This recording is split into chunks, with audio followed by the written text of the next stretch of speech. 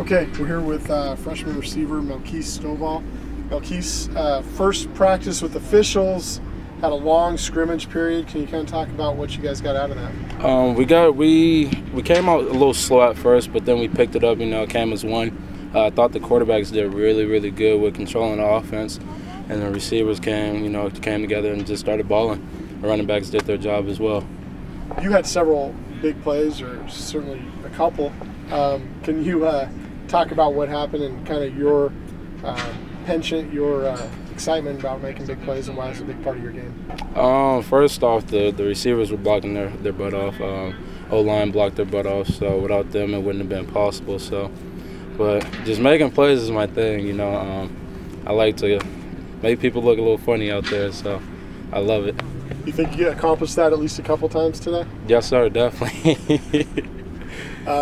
Can you talk about how important it is just in general that the team get this kind of work in this time of year in spring football, with going full speed with everybody live?